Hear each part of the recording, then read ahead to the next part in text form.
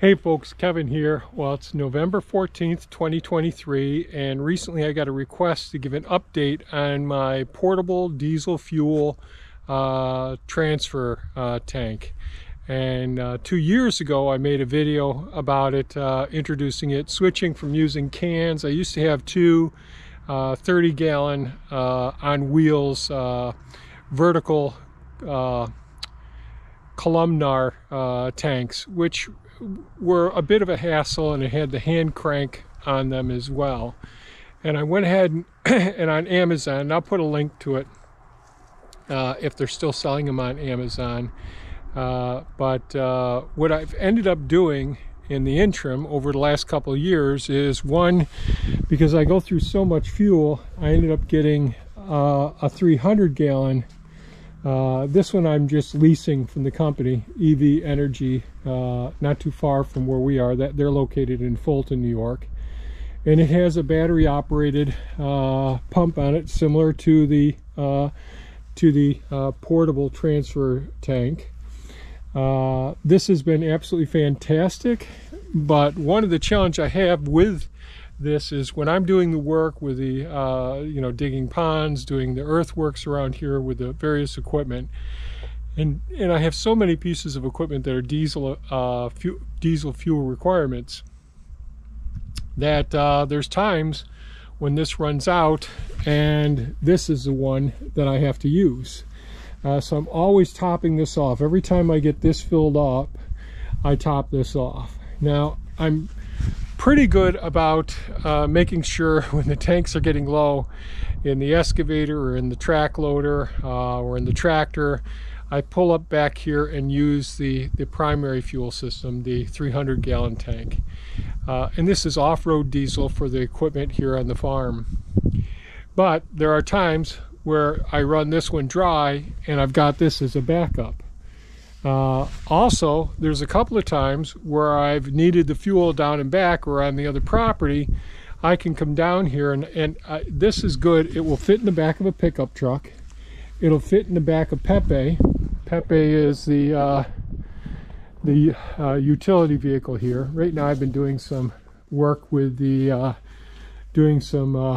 logging, cutting up firewood and splitting that, but it will fit in the back of this small utility vehicle. But it also has sights for forks from any position.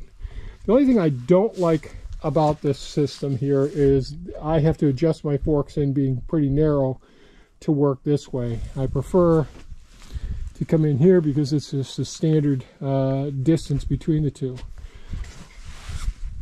When this is empty, it's a piece of cake. You can pick this up by yourself and put it in the back of a truck, but seldom do you actually get it completely empty. I get it right down to a low volume, so I'll use a piece of equipment to get it up because it's just me, and I don't want my wife to get hurt either.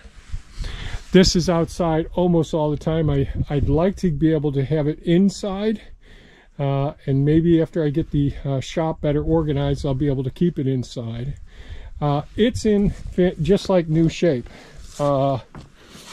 It's dirty, but it works well. Oh, the only other thing I would say that is a pain in the butt about it is this fuel gauge. This is actually full now, but it shows that it's between 3/4 and 1 and full. And now I've got to go ahead and add the 911 to keep the diesel fuel from gelling over the winter months. So it's real easy. All I have to do is to open up the fill tank, put the 911 in, hook up the battery to the pump here, and I'll just pump it and cycle it around for a couple of minutes, and that'll distribute the 911 evenly. I do the same thing with the big tank here. I'll go ahead and put it in the fill hole, and then I'll cycle the fuel through it. And this gauge isn't accurate either, and that's how I've run out of fuel a couple of times. So this has ended up to be fantastic. Are the labels wearing off and we have harsh winters here? Yes. On the outside. Does this get rain inside of it? Nope. This unit is really, really nice. This lip right here keeps the water from getting down into this section here. So I guess I've got to say, would I recommend getting this portable transfer tank? It's 116 gallons. Absolutely. I think this has been a real lifesaver for. It's made my life so much easier. And using a battery operated pump system as opposed to a hand cranking one that I've used in the past, or taking and hauling 5-gallon buckets and holding them up and dumping them into the tops of the tanks or whatever, those days are behind me. I'll never go back after having this. And I think this is Italian made. I'll make sure I put a link in the description for it. It has really been fantastic. I think it's great. It's held up perfectly. We have very low temperatures. We've had it like 26 below Fahrenheit, and no problems with this at all. Can you move it when it's like that? Yes. So no problems with it at all. Super happy with it. Would I buy it again? Yes. Would I recommend it? Yes. If you got an operation and you're using as much fuel as me, I'd like it as a backup. They are expensive, but they're really good. If your demands aren't as high and you've got things planned out where like what has happened, it's happened where it's been on holidays where I'll say, geez, I'm down to a quarter of a tank, but I'm digging a pond, I'm doing earthworks on the property someplace, and I have to fuel up the excavator, the track loader, and a tractor, and maybe one of the utility vehicles or whatever. You have to fill up all the vehicles, and that runs dry because it's going to take a couple of days for them to get here and refill that tank. So having this as a backup has been a real lifesaver as well. So that's my long-winded response. Do I recommend it? Yes. Has it held up perfectly? Yes. The only thing I don't care for on it is the what was it again? Oh, the fuel gauge on it isn't accurate, but you just learn to live with that. I guess I could just take a marker and say when it's full, just put it on the site there and just say that's the full mark.